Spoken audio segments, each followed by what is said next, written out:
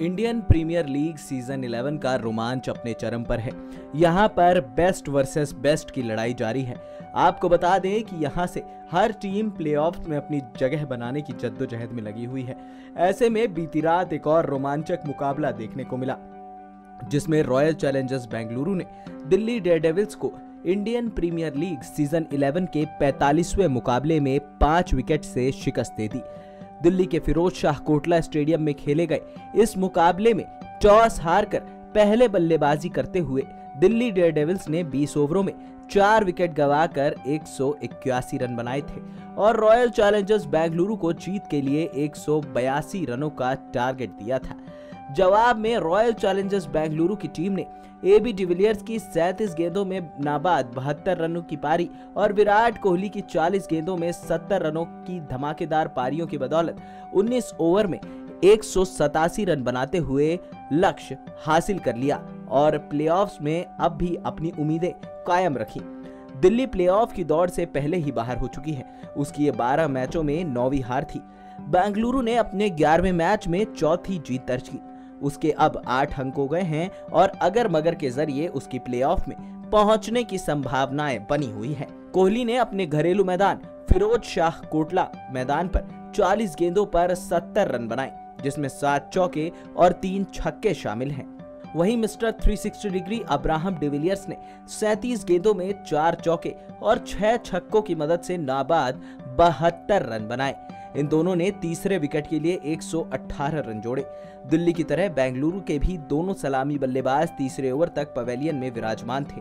नेपाल के पहले IPL cricketer बने लेग स्पिनर संदीप लमिछाने ने दिल्ली की तरफ से गेंदबाजी की शुरुआत की और अपनी विविधता भरी गेंदबाजी से काफी प्रभाव छोड़ा।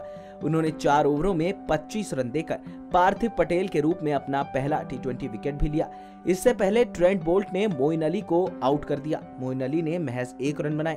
हालांकि आरसीबी को मोइन अली से काफी उम्मीदें थीं। मोइन अली ने अपनी चतुराई भरी गेंदबाजी से 4 ओवर में 25 रन दिए थे और एक महत्वपूर्ण विकेट भी हासिल किया था। वहीं विराट कोहली दिल्ली के अपने प्रशंसकों को पूरा आनंदित करते के मूड में नजर आए थे। दर्शकों का भी उन्हें भरपूर समर्थन मिल रहा था। यहाँ तक कि बीच में उनका एक प्रशंसक सुरक्षा घेरा तोड़कर मैदान पर उनका आशीर्वाद लेने भी पहुंच गया था। आईपीएल में डेब्यू कर रहे जूनियर डाला का स्वागत उन्होंने 2 चौकों और छक्के के साथ किया और फिर बोल्ट पर भी लंबा शॉट खेला। डिविलियर्स अपने शानदार अंदाज में खेल रहे थे, जिससे खचाखच भरे फिरोज शाह कोटला में दर्शकों को दुनिया के 2 सर्वश्रेष्ठ बल्लेबाजों की रोमांचक बल्लेबाजी देखने को मिल रही थी। कोहली तो 26 गेंदों पर ही अपना 50 पूरा कर गए थे। इसके बाद भी उन्होंने अपनी शानदार बल्लेबाजी जारी रखी। डिविलियर्स ने हर्षल पटेल पर लॉग ऑन पर छक्का जड़कर 28 गेंदों पर अपना अर्धशतक पूरा किया। अमित मिश्रा ने आखिरी में कोहली को विकेट के पीछे कैच कराकर साझेदारी तोड़ी। कोहली का विकेट अमित मिश्रा ने लिया और शानदार कैच ऋषभ पंत ने पकड़ा। वहीं ट्रेंट बोल्ट ने मनदीप सिंह को बोल्ड करके अपना दूसरा विकेट लिया। सरफराज खान आउट होने वाले अगले बल्लेबाज थे। डिविलियर्स को टीम की जीत दिलाकर ही वापस आना था और वो टीम को जीत दिलाकर ही वापस लौटे। उन्होंने ट्रेंट बोल्ट पर 2 छक्के जड़े, जिनमें विजयी छक्का भी शामिल था। वहीं इससे पहले टॉस हारकर पहले बल्लेबाजी करते हुए दिल्ली डेयरडेविल्स की टीम ने 20 ओवरों में 4 विकेट गंवाकर 181 रन बनाए और रॉयल चैलेंजर्स बेंगलुरु को जीत के लिए 182 रनों का टारगेट दिया था। दिल्ली के लिए एक बार फिर युवा बल्लेबाज ऋषभ पंत ने मोर्चा संभाला और 34 गेंदों में 61 रन ठोक डाले। इसके अलावा इंडियन प्रीमियर लीग सीजन 11 में अपना डेब्यू करने वाले अभिषेक शर्मा, जो महज 17 वर्ष के हैं, उन्होंने 19 गेंदों में 46 रनों की तूफानी पारी खेली और बता दिया कि ये युवा बल्लेबाज कितना दमदार है। एक समय ऐसा लग रहा था कि दिल्ली 160 के पास भी नहीं पहुंच पाएगी, लेकिन अपना पहला आईपीएल खेल रहे अभिषेक शर्मा की अंत में खेली गई पारी ने दिल्ली को एक स्कोर तक पहुंचाने में कामयाबी दिलाई और बेंगलुरु के लिए युजवेंद्र चहल ने 2 विकेट लिए। मोइन अली और मोहम्मद सिराज को 1-1 सफलता मिली। वहीं दिल्ली डेयरडेविल्स ने पहले 3 ओवरों में ही दोनों ओपनिंग बल्लेबाज पृथ्वी शॉ और जेसन रॉय के विकेट गंवा दिए थे। पृथ्वी शॉ ने 2 और जेसन रॉय ने 12 रन बनाए। इन दोनों को गेंदबाजी का आगाज करने वाले लेग स्पिनर युजवेंद्र चहल ने पवेलियन की राह दिखाई, जिन्होंने 4 ओवर में 28 रन देकर 2 विकेट झटके थे। वहीं ऋषभ पंत ने पहले परिस्थितियों को परखा और फिर अपनी पारी को उसी हिसाब से आगे बढ़ाया। दिल्ली ने पावर प्ले तक 2 विकेट पर 44 रन बना लिए थे। इसके बाद ऋषभ पंत ने समय की नजाकत को भांपते हुए मोहम्मद सिराज पर मिड विकेट और लॉन्ग ऑफ पर 2 शानदार छक्के लगाए।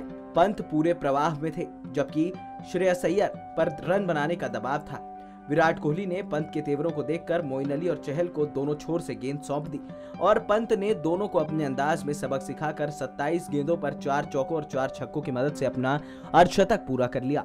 लेकिन मोइन अली की एक गेंद पर खेला गया उनका स्लॉग शॉट एबी डिविलियर्स ने लंबी दौड़ लगाकर उसे कैच में तब्दील कर दिया और एबी डिविलियर्स ने अपना कैच पूरा किया। डिविलियर्स ने इससे पहले श्रेयस अय्यर का कैच छोड़ा था जब वो 20 रन पर खेल रहे थे। इसके बाद भी अपेक्षित तेजी से श्रेयस अय्यर नहीं खेल पाए और जब पंत के आउट होने के बाद उनकी जिम्मेदारी बढ़ गई थी, तभी वो पवेलियन की ओर लौट पड़े। वहीं अभिषेक शर्मा ने हालांकि डेथ ओवर्स में पंत की कमी नहीं खलने दी। अभिषेक ने तेजी से रन बटोरे। विजय शंकर ने उनका बखूबी साथ दिया और 20 गेंदों में 2 चौकों की मदद से 21 रन बनाए।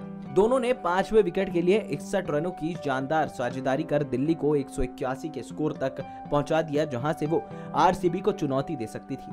वहीं रॉयल चैलेंजर्स बेंगलुरु के कप्तान विराट कोहली ने इससे पहले टॉस जीतकर गेंदबाजी का फैसला किया था और कहा था कि उस ग्राउंड पर कोई भी स्कोर डिफेंड नहीं किया जा सकता, क्योंकि ये ग्राउंड छोटा है और यहाँ पर अच्छे लंबे छक्के लग सकते हैं, और दिल्ली डेयरडेविल्स को पहले बल्लेबाजी करने का न्योता दिया था। बेंगलुरु की टीम में एक बदलाव हुआ था।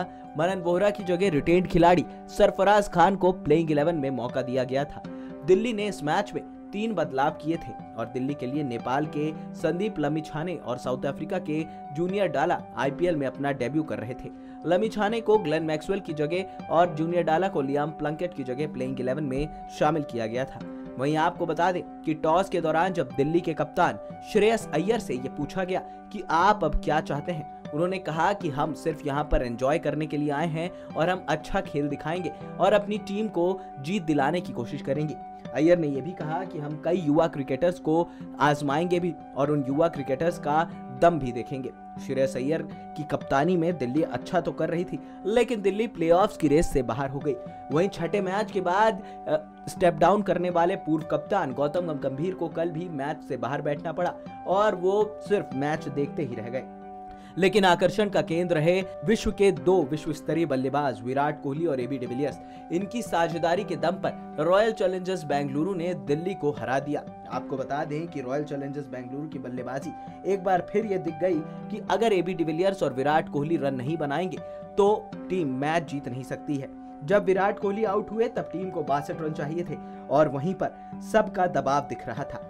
एबी डिविलियर्स के अलावा सभी बल्लेबाज आया राम गया राम होते चले गए और उन्होंने कहीं पर भी टिक कर खेलने की कोशिश नहीं की, जिसकी वजह से आसान जीत थोड़ी सी मुश्किल जीत में बदल गई। आपको बता दें कि एक समय ऐसा लग रहा था कि आरसीबी की टीम महज 17 या 18 ओवरों में गेम खत्म कर देगी, जब विराट कोहली और एबी डिविलियर्स अपनी तेज तर्रार बल्लेबाजी कर रहे थे। लेकिन विराट कोहली का विकेट गिरने के बाद सबसे ज्यादा परेशान हुए बाकी बल्लेबाज, जिन्हें तेजी से रन बनाने की जरूरत तो थी ही, क्योंकि कल का मैच अगर आरसीबी बड़े अंतर से जीतती तो शायद आरसीबी को आने वाले समय में नेट रन रेट का एडवांटेज मिलता। अब आरसीबी को अपने सभी मैच जीतने भी हैं और बड़े बड़े अंतर से भी जीतने हैं। अगर बड़े अंतर से आरसीबी की टीम नहीं जीत पाती है तो प्लेऑफ्स की रेस से तो वो वैसे ही बाहर हो जाएगी।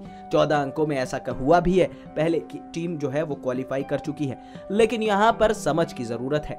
आपको बता दें कि दिल्ली के लिए अब सफर खत्म हो चुका है, लेकिन दिल्ली के कप्तान श्रेयस अय्यर हर युवा खिलाड़ी को चांस देना चाहते हैं। लेकिन एक युवा खिलाड़ी जिसने दिल जीता वो थे Abhishek Sharma. Left arm Orthodox और तेज तर्रार पारी खेलने वाले अभिषेक शर्मा ने बता दिया कि क्यों वो अंडर 19 विश्व कप की टीम की जीत में कैसे उन्होंने अहम किरदार निभाया था। उन्होंने जानदार 40+ रन बनाए और महज 19 गेंदें खेली। एक समय ऐसा लग रहा था कि दिल्ली की टीम 150 से 160 के बीच का स्कोर खड़ा करेगी, लेकिन उसके बाद अभिषेक शर्मा की बल्लेबाजी और विजय शंकर की चतुराई भरी नजाकत के दम पर दिल्ली की टीम ने सम्मानजनक 181 रन बनाए। लेकिन उसके बाद आप क्या कर सकते हैं जब विराट कोहली और एबी डिविलियर्स अपने शबाब पर हों। अपने होम ग्राउंड पर विराट कोहली ने 74 रनों की 40 गेंदों में शानदार पारी खेली, जिसकी बदौलत आरसीबी को जीत नसीब हुई। अब आरसीबी को अपने सभी मैच जीतने हैं। हालांकि आरसीबी अभी 7वें नंबर पर काबिज है, लेकिन आरसीबी अगर यहां से अच्छा खेलती है तो आरसीबी साफ तौर पर प्लेऑफ्स की रेस में अभी भी बनी रह सकती है। नेक्स्ट 9 स्पोर्ट्स डेस्क की रिपोर्ट।